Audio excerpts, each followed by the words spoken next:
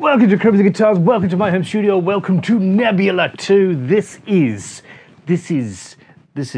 fun. I am in the process of building a small-bodied electroacoustic fan-fret beauty out of some of the sexiest wood I've ever seen. And today, well, today she's coming together. Today I'm going to seal the inside of the instrument. I'm going to finalize the control system. I am going to sort out fitting the top to the body, which is going to be fun because last time I used a Spanish neck joint. So I need to inlay the top over the fretboard. And, well, other fun stuff will occur. But this episode was sponsored by Skillshare. I'll talk about that later. And, well, here's how we got here.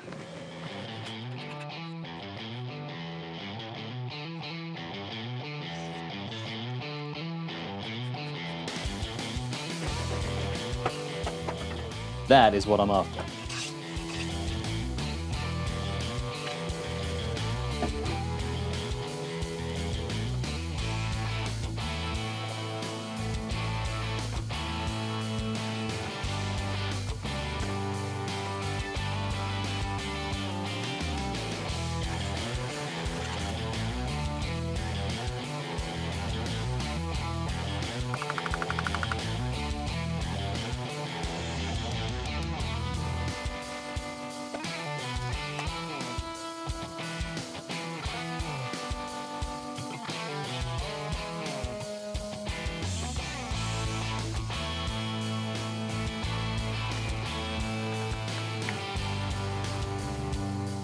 I can hear the chickens in the background.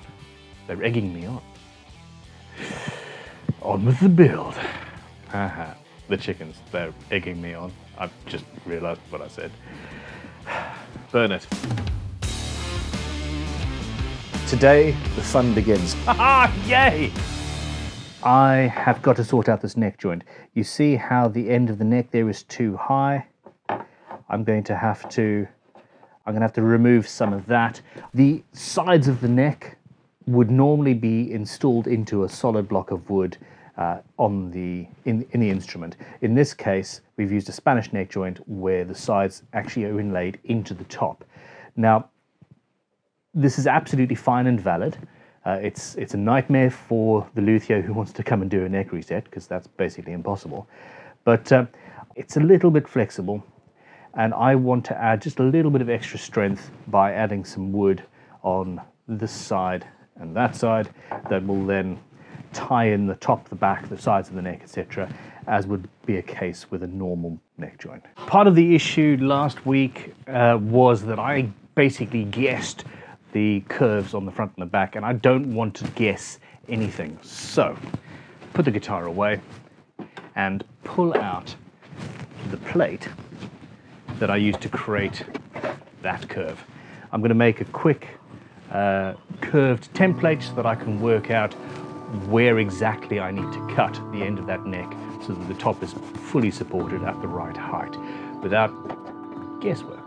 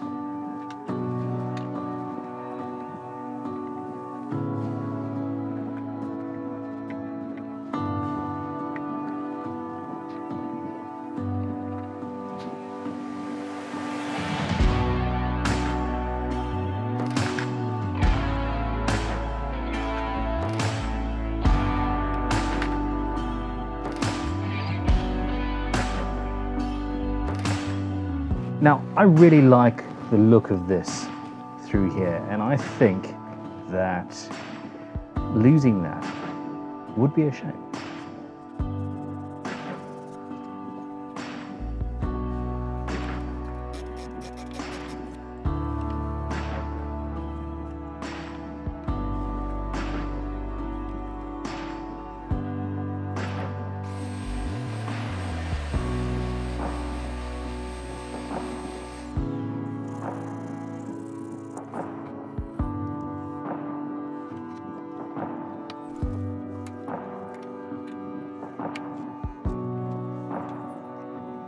with those in place, I need to start thinking about shellac.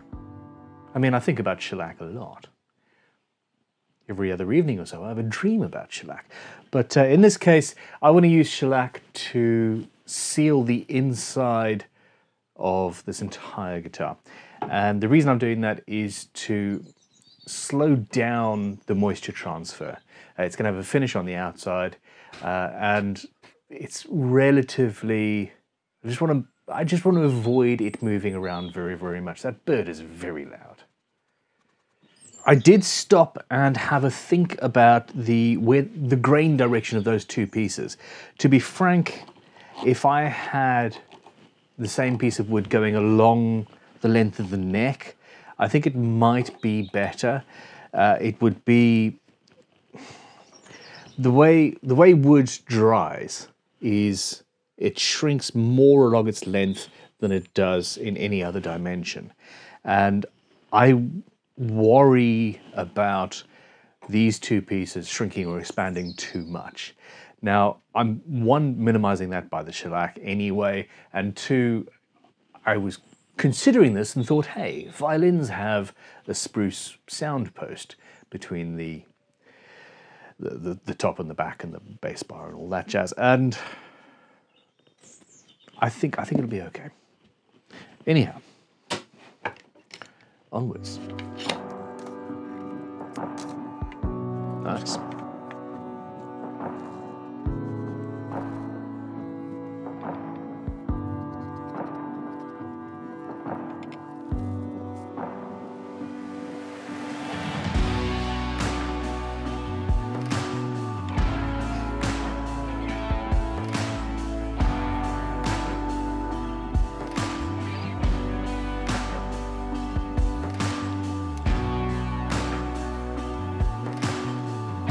So it took me an evening to get to the point where I was happy with this, and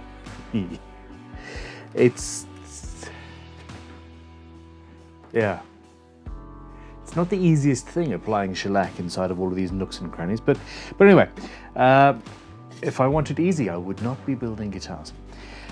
I need to fit the top over this.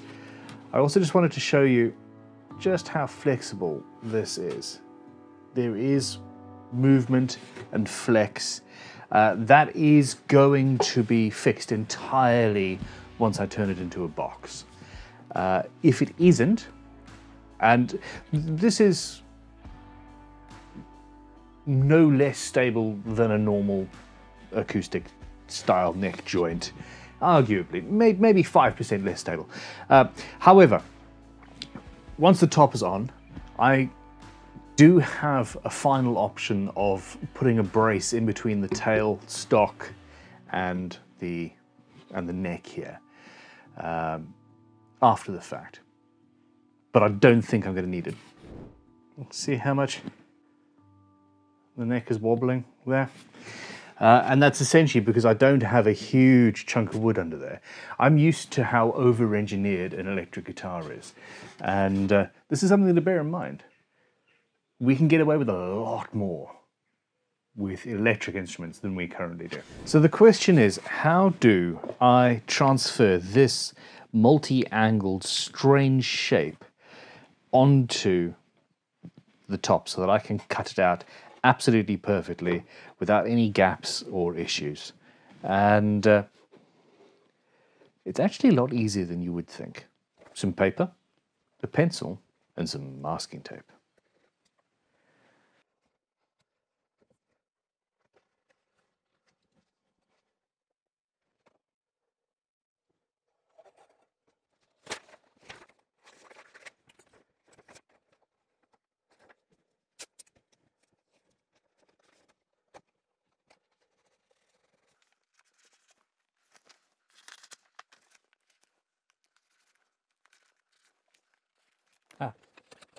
Full.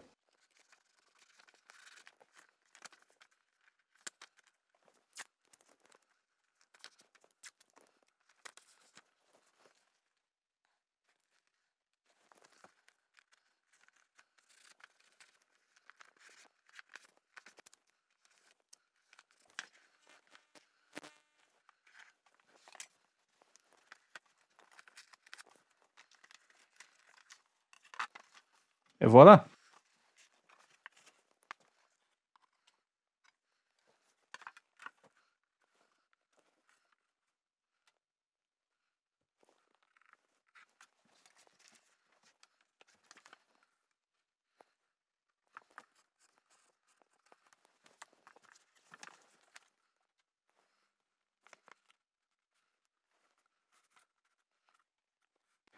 So we're lined up with the center line through the hole here, lined up with the center line there, and I have all the dimensions here.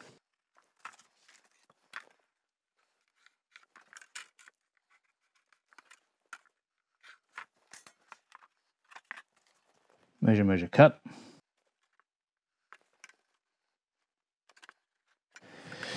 That's it, I suppose. I have done this at least dozens of times, probably more. I love through necks, and this is how you would get a figured top on a through neck instrument. The thing is, this is the first time I've ever done it using this method. I always used to sit there with a ruler and measure and measure and measure and write down numbers and all of that jazz, and you know that I suck at that. Last night, after all the children were all asleep and I'd run out of gumption, I am currently working my way through the Great Guitar Build-Off playlist on the Crimson Guitars YouTube channel, and well, there's nearly 200 videos there so far, and I probably watched 30 of them yesterday, a lot of them last night, and in the end, I needed to stop thinking about guitar building. But what actually happened was I started thinking about my guitar building, and I had a realization. And this is what happened from there. Something that I learned from one of the podcasts I listened to, and unfortunately I can't remember which one, but the guy, I think actually it was the guy who wrote the book, The 4-Hour Workweek, and he wrote another book, and when he sat down to write the book, he was trying to figure out how he's going to do it. And writing books is not easy. It's not easy at all. And he said to himself, what would this look like if it was easy? And I've been applying that to my life in every single facet of my life. And quite frankly, that's what I did last night. I sat down, I said, what would working this shape out look like if it was easy? And just into my head came the idea. 3 pieces of paper and some masking tape. You can't get much easier than that.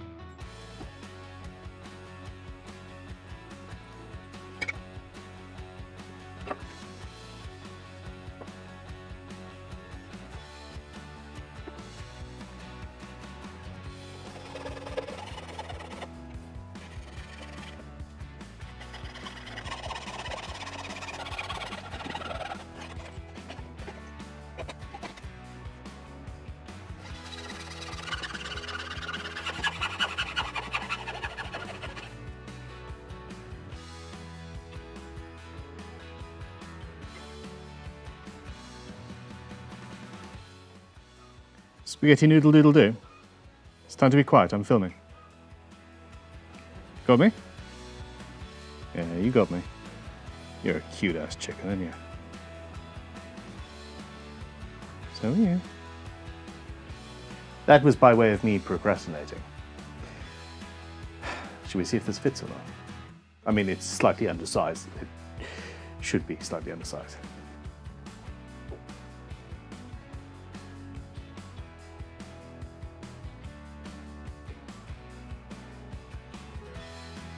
Well, I hesitate to use the word perfect, normally.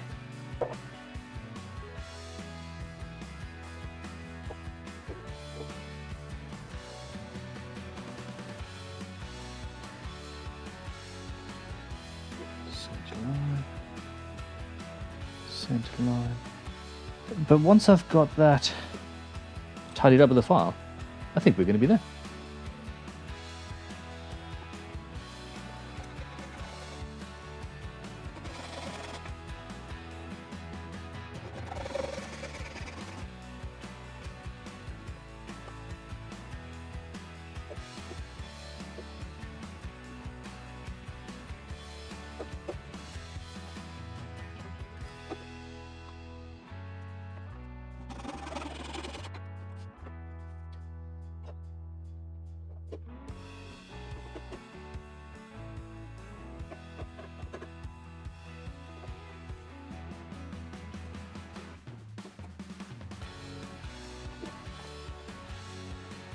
I don't think I've ever done a better job of this. Oh, crikey. That is... I'm done now. I'm going to go and have a celebratory coffee, and you can't stop me. I urge you to go and do the same. I don't care if it's 2 a.m. when you currently are watching this. I don't say this lightly. You can even have decaf if you like. All hyperbole, yeah. Notwithstanding, seriously, that could have gone horrifically wrong. But taking this sort of job slow and careful, and not using a Japanese saw rasp, for example, just cut as close to your line as possible with a saw, and then very gently with a fine file, and I just clipped out the corners with a sharp chisel. Yes. It says a lot that I need a coffee to still my beating heart now.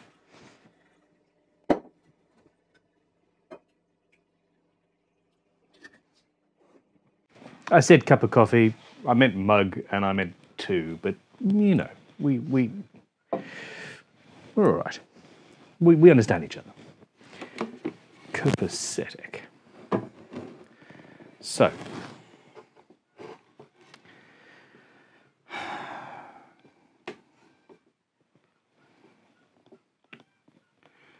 we are coming. Everything lines up absolutely perfectly except for a few areas around here where we are oversized, which is exactly what I thought it would be.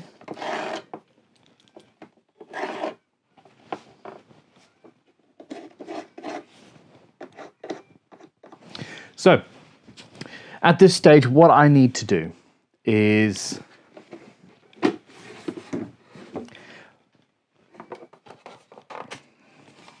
stuff. I want to seal the inside of this. I want to add some shielding paint to the back behind where the electronics is going to go, and to the front. I want to figure out exactly where the control is going to be. Specifications. This is going to be a fun control knob, I tell you.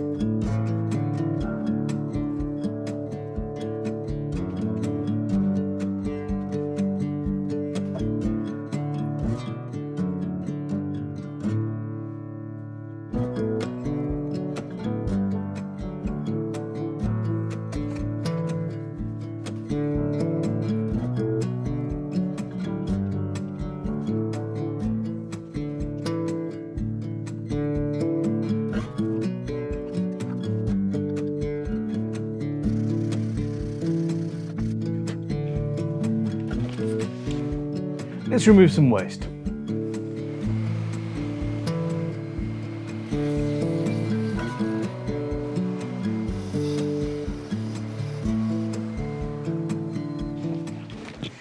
course, we chipped out a little piece in this corner. This is not friendly wood. Doesn't make a difference though. We are going to be replacing a few spots like that around the whole guitar. So yeah, fun times. Now,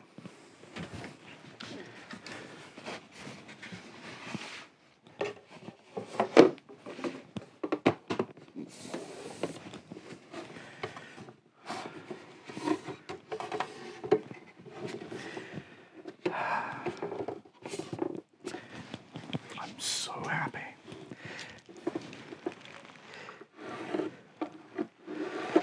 I do want to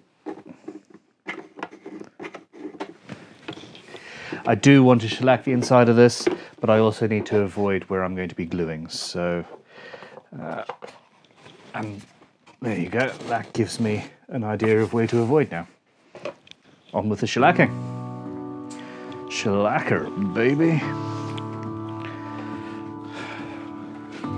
Go with it.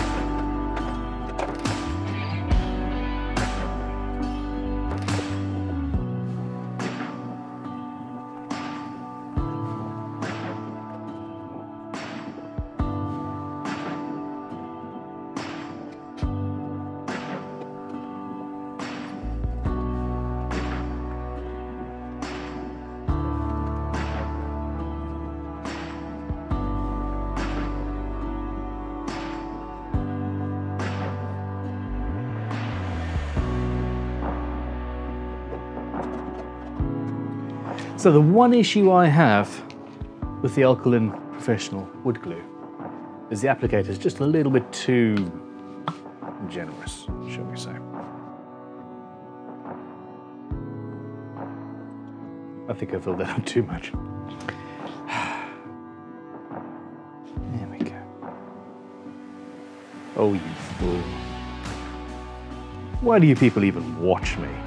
I really am just useless. Okay. All right. Come on.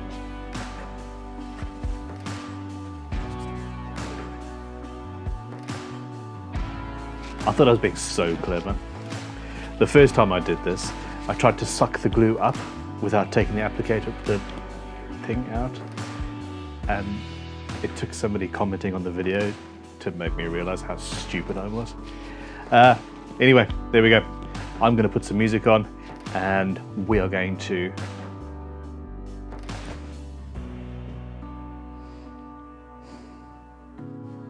do I have any string?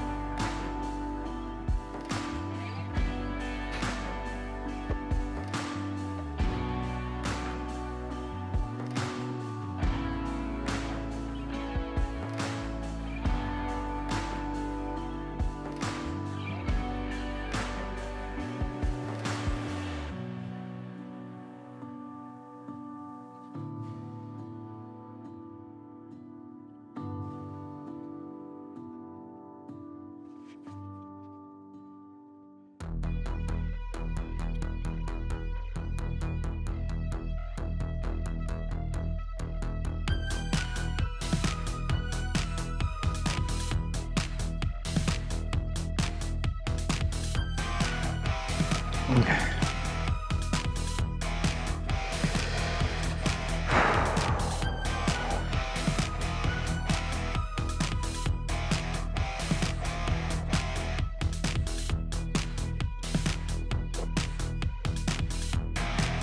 Nope, not quite.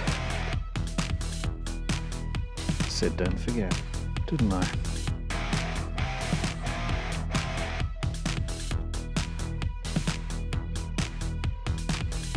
Come on. Just adding the glue has made that too tight. Okay.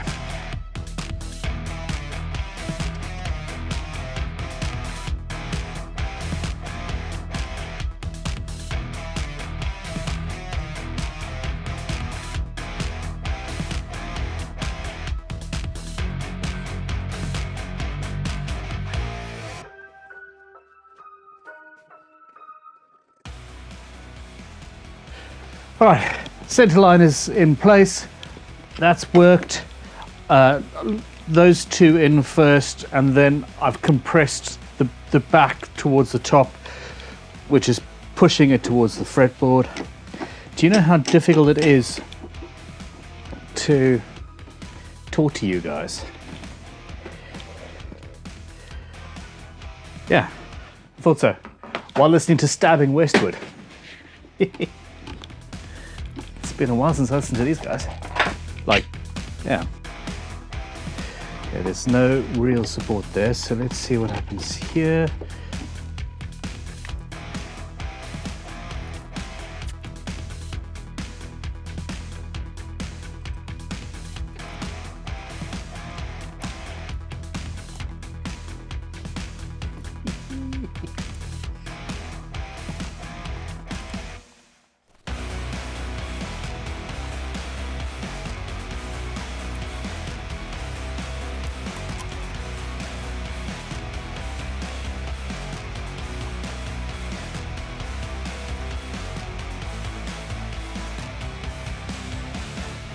That looks good. That looks good. Okay, that's that. That's that.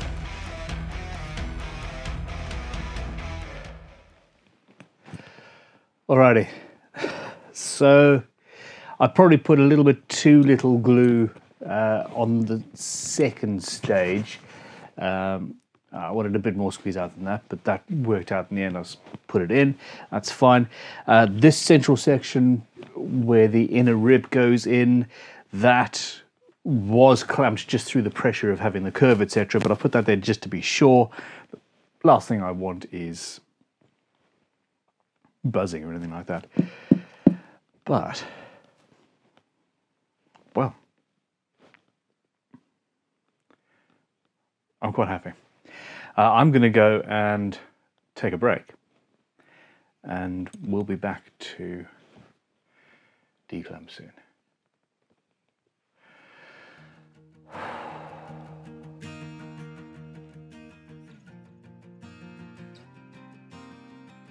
Before we get to the big kahuna, I told you earlier that this video was sponsored by Skillshare, and you know that I'm a fan of learning, you know that I'm a fan of Skillshare in particular.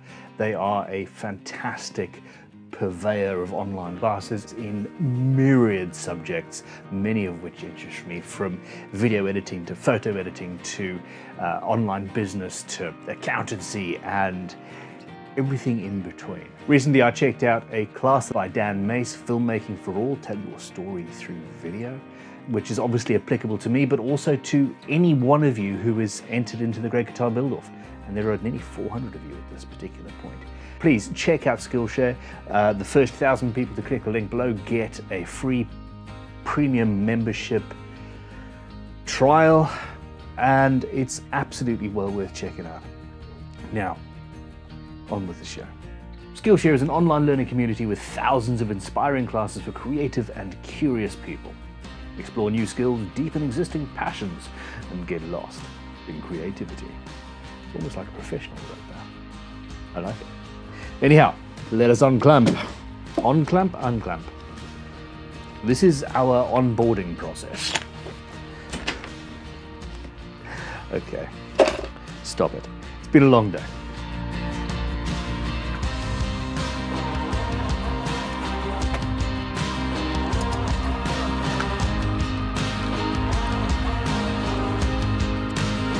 I've done this before. It's still so exciting.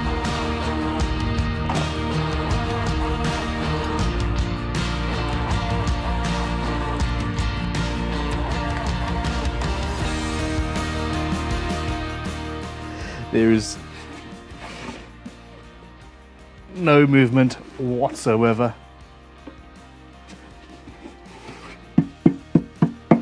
We've got a guitar, people. We've got a guitar, people. Alrighty. Okay, stop clapping near the microphone, Ben.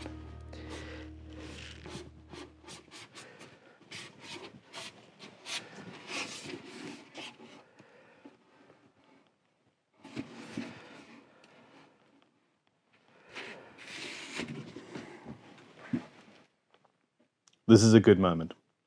I've been looking forward to this moment. Obviously, my string is going to be used to pull my control pot assembly through this sound hole here and up into there. There's going to be an interesting process to get it in position. It's going to be cool though, if it goes well. If it doesn't, it's going to be painful, but we'll see. But what we have here is not a failure to communicate. What we have here is Nebula 2, and she's coming together. Thank you for watching. Please click like, subscribe, hit that notification button. Some people have told me in the live streams that I do that they aren't getting notifications, and that's because you've probably hit the bell icon but only personalized notifications rather than all. If you want to get notifications that I put something out, click that button. If not, I completely understand. Next week, this guitar is going to be fully sanded. I'm going to start playing with stain, and well, we've got to turn it into a Nebula now, don't we? I'll leave it at that. Have a good weekend. See you guys soon. Goodbye.